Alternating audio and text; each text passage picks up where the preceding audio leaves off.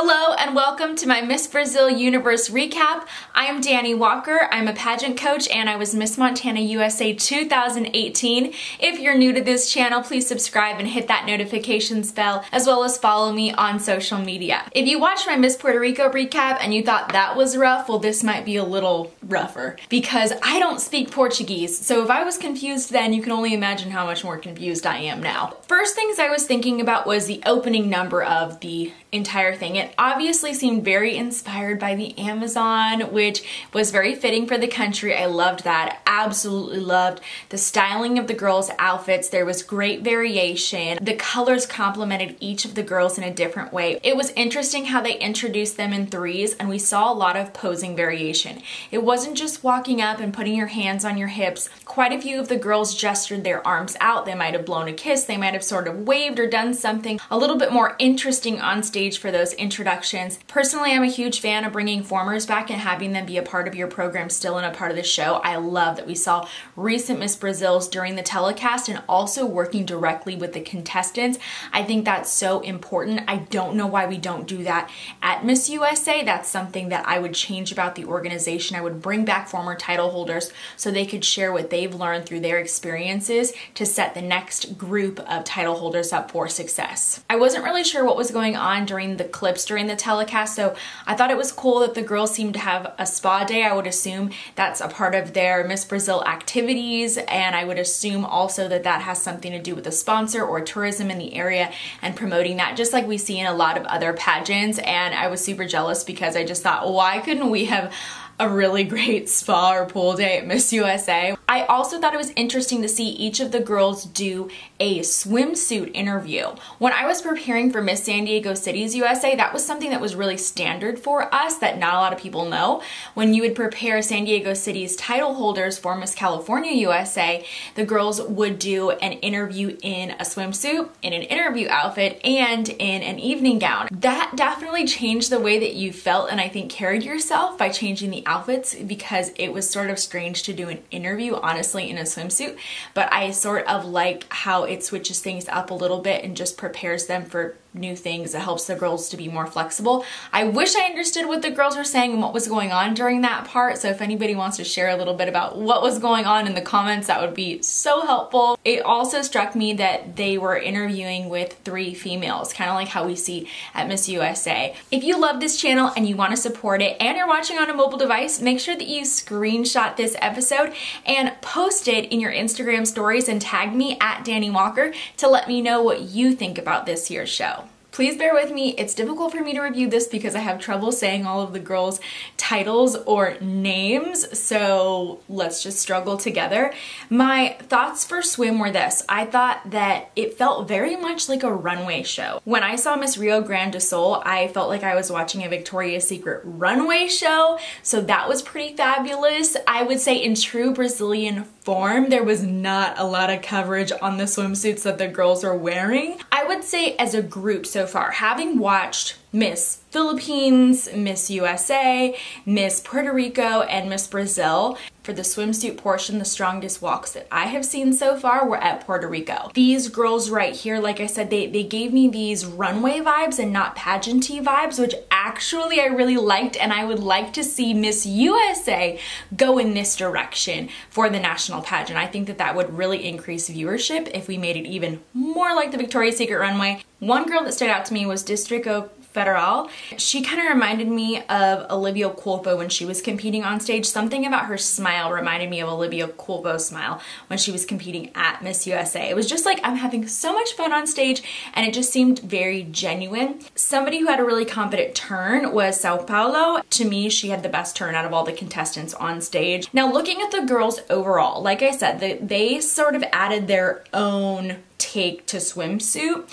And I would say when I watched all of them come out for swimsuit, if I was judging the pageant, I would have selected the winner as my top swimsuit score, only because everything she did was really clean and effortless when she came out. She did not appear ever to be trying too hard on swimsuit. That is one of my comments overall for this pageant. I felt like she won because she was never trying too hard, and she did just enough to move on to the next round, which we see sometimes. But I think that their strategy for Universe needs to be a little bit different, and I'll talk about that in a minute. If you're preparing for a pageant and you need a little extra help, click the description below. You're gonna find a link to my free pageant crash course. Within it, I'll share with you how I prepared for a pageant within only 2 weeks and was able to capture the title. I don't know about you, but when I was watching the show, I got some serious Miss USA vibes because we saw a lot of shots of Julia throughout the show, just like what IMG has been doing in recent years. The other thing that struck me as strange was when they pulled her aside for an interview after the swimsuit competition, which is what IMG has been doing within recent years for their Miss USA and Miss Universe winners. Não tem nem como falar, né, gente? Concurso com tantas mulheres maravilhosas já está no top 5 daquele alívio.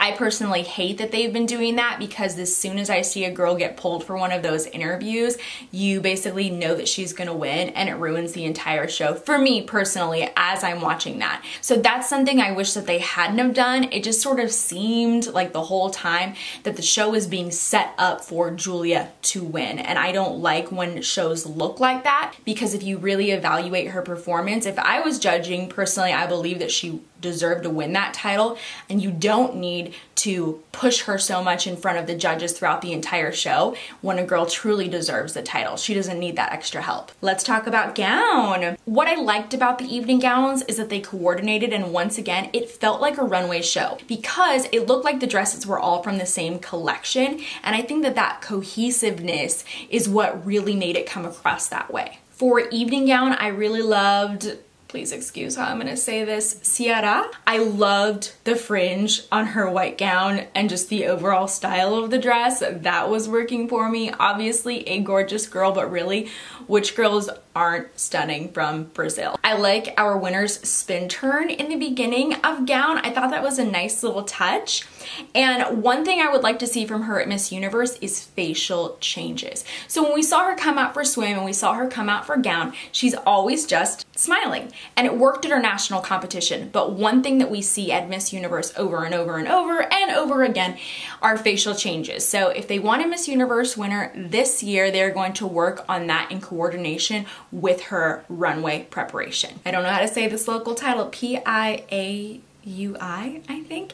Interesting to me that she does this arm pose at the end of the runway. I think if she would have won the pageant, then this suddenly would be a trend in pageantry and girls would be trying it all over the place. Overall though, love the evening gown competition. There wasn't anything kind of crazy that happened in my opinion, and there wasn't anything just like over the top that blew my mind either from it. It was just a solid gown competition. And I also loved how after the girls walked the runway, they split them really, really far, because during the telecast for Miss USA this year, after the girl walked the runway, the other girls were lined up on the side ready for that sort of final look, and I thought they were sort of close. So if you were watching from at home, yes, they zoomed in on the girls and it looked like she was alone on stage, but if you were a judge and actually in the venue, the girls that had already walked for gown were very close to the girl who was actually walking out. So what I liked is that Brazil's pageant split those girls really far to the side so they were not distracting at all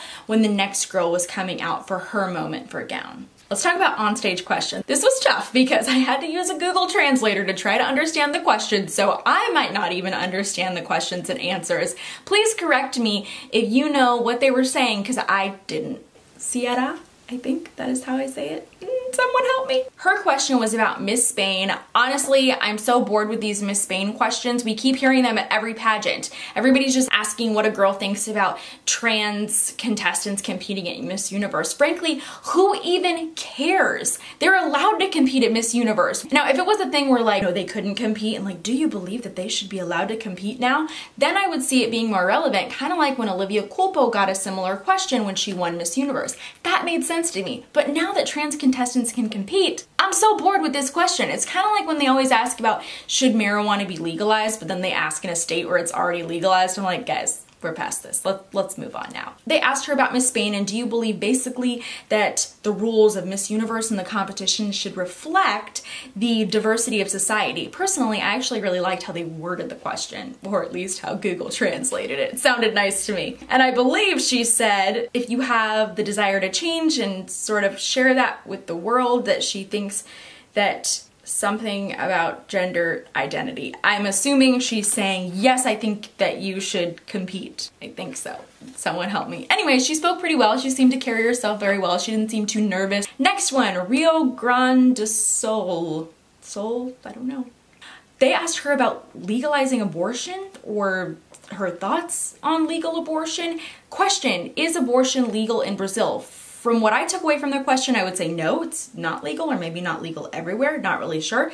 She talked about women's rights of their own body and that she thinks it should be legalized in cases of rape. I don't know if she actually said if she thinks it should be legal all the time, because I don't have an exact translation, so if anybody wants to share that. Either way, she spoke very well and very confidently. Sao Paulo, so they asked her what would her strategy be if she won Miss Universe. She basically said that her focus was winning Miss Brazil first, which I love that. It's like, okay, yeah, I'd love to win Miss Universe, but first, crown me as Miss Brazil so I can do that. To me, that said that she was really being present and living in the moment. Then she talked about how the title is not just about beauty, but it's about having a voice, and then she wants to show the strength of Brazilian women everywhere around the world. So I think she's saying that her strategy is to demonstrate the strength of Brazilian women, and that would get her the title. I thought that she seemed to do really well answering it, and when you get the crowd going, it does not hurt. Rio Grande do Norte. Ugh.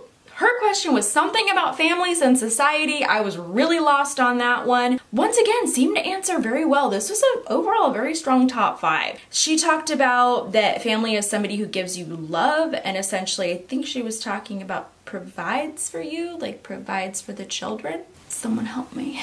I think that the answer seemed to be good, but maybe it just wasn't really detailed or specific. Maybe it was a little bit vague in terms of the actual translation. Lastly, let's talk about our winner. So she was asked, as an ambassador of the country, how would you describe the something situation to a foreigner? I don't know the situation. Google translated it as rationing. What is the translation? She says that Brazil's situation is somewhat challenging and we have many things to change, but the scenario made us realize how important it is that we join and understand how much our vote matters when we choose our representatives and actively participate in the transformation of our country. Her answer seemed to be very well worded. Listen to the translation Google got here. It sounded pretty good. She seemed to exemplify what a title holder should be for the country and how you would share about your country with other countries, like she will be doing at Miss Universe. Her answer to me did sound the most well-developed. Let's talk about Julia and Miss Universe and what's going on. In recent years, Brazil has been doing pretty well, and we see them in semifinals. They've really been picking up traction in terms of popularity, and there's quite a few people out there, I would say. If you are one, comment below, let me know if you are Team Brazil. There's quite a few people who want Brazil to finally take home that Miss Universe crown, and a lot of people really think that Julia is going to be the one to do it for them. So what I have seen about her in terms of her social media is that she is a digital influencer and she's a journalist within her country. I believe that right there is a huge asset for her at the Miss Universe competition. One thing that really stuck out to me during the pageant, because I don't speak Portuguese, is her body language and her tone and how she was answering questions. The way that she was answering questions, like, perfect example, when they pulled her for that little swimsuit interview after the swim competition. She literally sounded like a host, she looked like a host, the way that she carried herself was so professional in terms of on-camera work, and I think that that is really what made her stand out at the pageant, and I think that that can help her to stand out at Miss Universe. Now, that being said, I do not know if she speaks English. Please share with me if you know that she does. I think that that would help her a lot more in terms of answering an on-stage question in a way that would be very strong and very competitive, because a lot of things do get lost in translation when they start using translators. Everything about Julia's performance to me was solid, it was clean, but it was also safe. And at her national pageant, she didn't have to do anything over the top in terms of like a crazy turn or insane wardrobe to take home that national title. But I believe at Miss Universe, you have to have something that's really gonna make you stand out. So is that your personal brand? Is that her style? I think that one thing that already already helps her is her short straight hair. I haven't seen other title holders look like that, so I think looking different from other people is already one of the first steps you can take towards making yourself stand out in a crowd. I think that she has the potential to have a very strong interview because of the way that she answers, and potentially a strong onstage question if she does make it that far during the competition. One thing that I referenced earlier though is I think we're going to need to see something a little more daring or different in terms of her facial expression. I think that's necessary to change that on stage. And then also I think that whether she's going to have a stronger walk, not that her walk isn't already good enough to win her national pageant, but there are girls with really, really fierce walks at Miss Universe. So whether we're talking about a really strong walk or a really great spin turn or something to make her stand out on stage, because I think that you would get lost in the crowd unless you do something to really make the audience cheer and go crazy, sort of like Catriona's lava walk that everyone talked about, right? Or if we think about Pia at the end, it just reminds me the end of her evening gown routine when she was smiling walking down during gown, and then she breaks that eye contact for just a second, and when she turns back she has this like super serious smize gaze at the judges, and then she smiles like Pia all over again. That was a moment during the pageant, and I think that if Brazil is gonna have a Miss Universe winner, that's what she's gonna need at Miss Universe. What do you think? Let me know in the comments below. Make sure you subscribe, hit the notifications bell, and also follow me on social media as well. Thank you guys so much. Love you. Bye.